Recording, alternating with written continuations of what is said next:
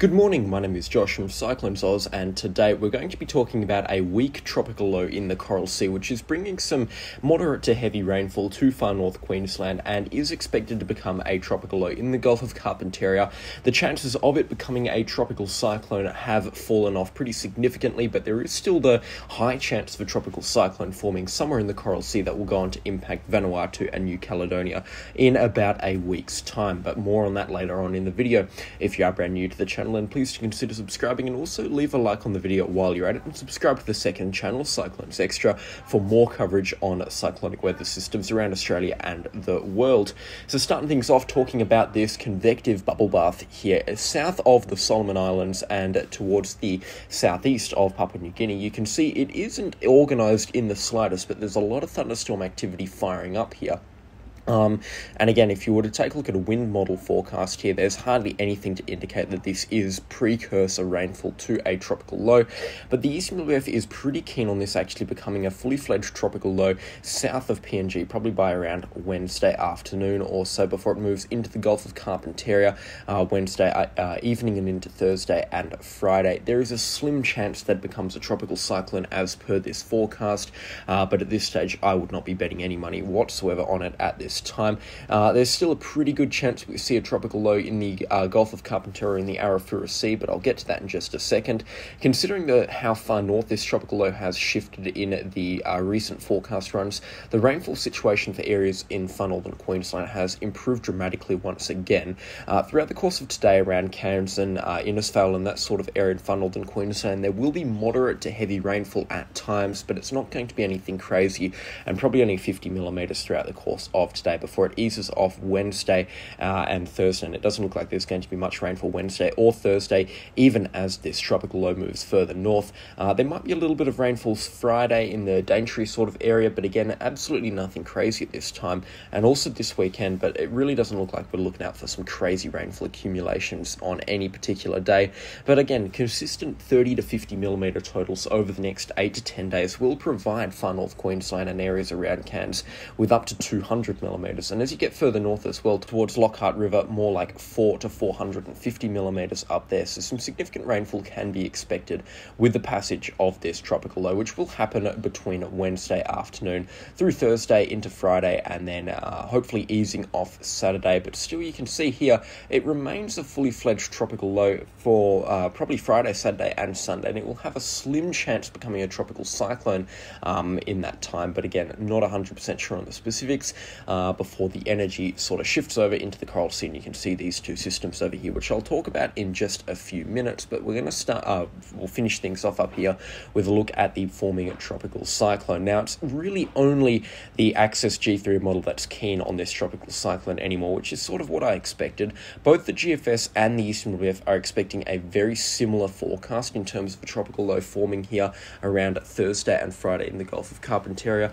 The Bureau of Meteorology is not really on board with this. They've got a 5% chance, and I do think that is a little bit low, but at this stage, I don't think that we're going to see a fully fledged tropical cyclone in the Gulf of Carpentaria, so they're well within their right to say a 5% chance of cyclone formation.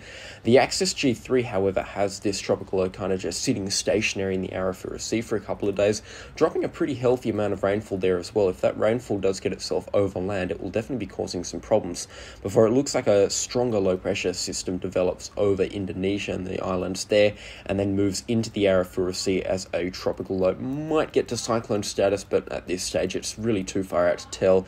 And then as it gets deeper into the Arafura Sea and towards the Coral Sea, the Gulf of Carpentaria rather, it really does die off and doesn't provide impacts to Darwin or areas around Darwin. As I have been saying for the last couple of days, this system, even though it has been threatened to be up towards Category 3 or 4 status at some point in its lifetime, as per the initial Access G3 forecast, this was never a threat to the Northern Territory coastline, maybe except for some rainfall on Cape Wessel or some wind gusts on Melville Island. But again, do not worry, even if this does get to a strong cyclone status, it's unlikely that at any point in its lifespan it is going to go for the Northern Territory coastline, so it will likely not be a cyclone threat at all, but still something worth keeping an eye on because it will be providing enhanced wave activity and also enhanced rainfall up around the Northern Territory and also far north Queensland as well. I mean, they're expecting some healthy rainfall totals from the precursor low to this tropical cyclone, which will be making its passage across the far north Queensland area in around, I'd say, probably 48 hours' time. But yeah, you can still see some heavy rainfall situated around Cairns and Innisfail, and that will continue throughout the course of today. Now, just before we go across to Vanuatu and New Caledonia to end the video off, we're going to just jump down towards Brisbane, the Gold Coast and the Sunshine Coast, and we'll interrupt the video there because we do have some pretty significant rainfall expected at some point this week, towards the end of this week and into this weekend. Now, both the EastMWF and the Access G3 model are calling for a little bit of a low-pressure system to develop just offshore from this, from Brisbane and the northern parts of New South Wales. We're going to be seeing enhanced shower and thunderstorm activity between Sydney up towards the Sunshine Coast as well, and that would include Brisbane and the Gold Coast, and some pretty significant rainfall totals can be expected throughout Saturday evening, or Saturday morning right through Saturday evening and into Sunday afternoon, before hopefully easing off by Monday, but still nonetheless some pretty significant rainfall could be falling there. The Access G3 model really on board with some heavy rainfall falling there at some point, probably around Sunday morning by the looks of things. It should remain coastal. It's probably going to get itself over land, but it won't be making it anywhere past the mountains just outside of Brisbane, so areas like Toowoomba or Warwick, they'll be high and dry by the looks of things. But in terms of rainfall accumulation, a healthy 100 to 150 millimetres can be expected along the coastline, around Coomera and the Gold Coast, maybe 50 millimetres, Brisbane 20 millimetres, and then up towards areas on the Sunshine Coast 50 millimetres. But as we know, with shower activity like this on the Gold Coast and the Sunshine Coast, it's very hit and miss sometimes, and if you get a heavy shower, that can swing the amount of rainfall in a certain location's favour by up to 50 millimetres. So this is something that they should really be watching up here because there is a risk of flash flooding throughout Saturday and Sunday. The EastMWF also very much on board with this. The GFS not so much, but that's probably because of model resolution. But by the looks of things, up to 150 millimetres is possible from this sort of low pressure wave that's going to be moving through. In terms of wave heights, it doesn't look like it's going to be a huge low pressure system because wave heights aren't overly large, and winds as well, they'll probably only start getting gusty until about Monday. Monday and Tuesday, the winds might be a bit fresher, a bit more gale forced, but that is associated with the developing tropical lows around Vanuatu and Fiji. It looks like some late season cyclone activity is possible there. We're going to draw the forecast models right back to Friday. Do note that yesterday there was actually a tropical low in the Coral Sea. There's still an expected tropical low to form here, but the models have really dropped its chances. You can see it tries to form around Sunday or Monday. This is going to be a very difficult system to predict, so I'm going to get things wrong here, and this is a forecast that you have to take with a grain of salt because these late season systems are very difficult to predict. They tend to embed themselves in cold fronts or low pressure areas, like big non-tropical low pressure areas, and they do some really weird things. They move erratically, they develop erratically, they're in unfavourable environments, and then 6 hours later they're in favourable environments. So forecast agencies and YouTubers like myself that really do struggle to get these systems nailed down. So don't come for my throat when I get this system wrong, because I will probably get this forecast wrong multiple times until about Sunday, when I can guarantee a good forecast on this system if it does actually happen. But I'm just reading what the forecast models are saying right now, and considering there is good model congruency, meaning the models are fairly happy with a tropical low developing that will become a tropical cyclone probably this weekend south of Fiji, and both the Access G3 and the GFS model are pretty sound and on board with that. EastMWF not so much. They're calling for it to happen probably earlier next week, but again, GFS and the Access G3 are calling for it to happen probably around Sunday and Monday as opposed to Tuesday from the EastMWF. I'd say that there's a pretty good chance we do see a strong tropical low or a weak tropical cyclone of maybe category 1 or 2 proportions moving south of Fiji and Vanuatu. And if you want coverage on this system, you'll be able to find it on Cyclones Extra. It'll be out of the Australian region, so I'll still cover it in these videos, but there'll be much more detailed updates on the Cyclones Extra channel, so make sure you are subscribed to that. In terms of peak wind gusts, because it will be probably a non-tropical cyclone, wind gusts won't be as strong, but you'll still be seeing some peak wind gusts approaching the very destructive threshold of 125 kilometers an hour. And if they do get themselves over land in, say, Fiji or Vanuatu, they will cause some problems and some headaches there.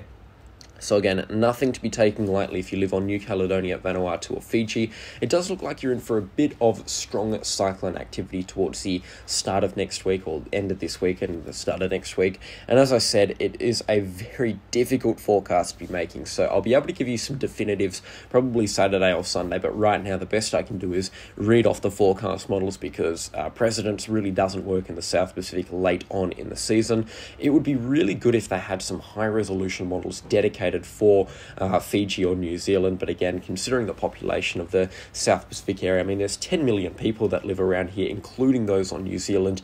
There really isn't the demand to send a multi-billion-dollar satellite into space to gather good weather data up here, and I know that is a little bit wrong and a little bit harsh, but at the end of the day, the weather models go where the money is, and that's why the Americas have some incredible weather data, and I'd love to show that off in a future video. I mean, some of the weather data that you can find on the even Windy, which is a relatively cheap piece of software to use, you can find some great weather data on that, so I highly recommend checking out windy.com. This is the application that I use to make these videos.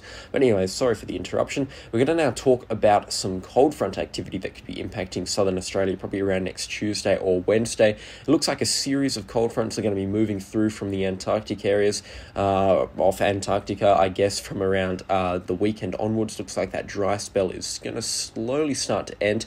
I mean, look at this, a little bit of rainfall coming up from the south for the Perth area, but again, there's very little model congruency on that, so I mean, I'm probably just hoping at this stage, but there could be some significant rainfall accumulations around the Tasmanian area associated with these cold front passages.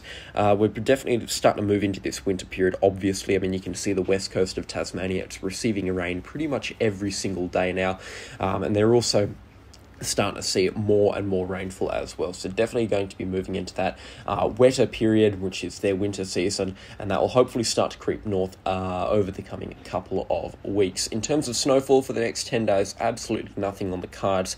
That strong cold front that brought the light dusting of snowfall, that's well and truly over. That, well, I mean, it happened a week ago now, and it did bring some healthy snowfall totals of a couple of centimetres or so to kickstart the season, but I mean, that is certainly well and truly over. The GFS is calling for half a centimetre of snowfall to fall across central Tasmania over the highlands there, but I think that's just the model trying to throw out something, so I would not bet my money on that whatsoever. But yeah, definitely excited to track some snowfall, forecast some snowfall for Tasmania and that area. You can see the snow line slowly moving further north. It's now at 47 degrees south as opposed to 50 degrees south about a week ago, and New Zealand also copying some pretty healthy snowfall totals as well over there. So again, this winter season, it is approaching, and it is approaching rapidly, and I'm very excited to track it here on this channel. The winter forecast dropped as well. That was a successful video, so make sure you go and watch that if you haven't already, to get a detailed look at what is expected winter weather-wise around the nation.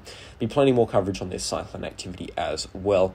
And there's nothing else really happening around Australia by the looks of things. You can tell I'm really pushing to find some things to talk about here, because apart from that weak tropical low up in the Gulf of Carpentaria, it really looks like we're moving into a pretty quiet phase of weather, and there's no end in sight as well, and I really want to find some things to talk about to make these videos as interesting as possible. So we're probably going to start breaking down speckled clouds over in Western Australia at the rate things are going, but I'm more than happy to be answering people's questions, so leave them in the comments. I do still read every single comment, by the way. I'm struggling to respond to them just out of time, but if you've got weather reports for your location, I love reading those, and also if you've got questions or comments that you'd like me to answer in these videos, then make sure to leave them in the comment section down below as well.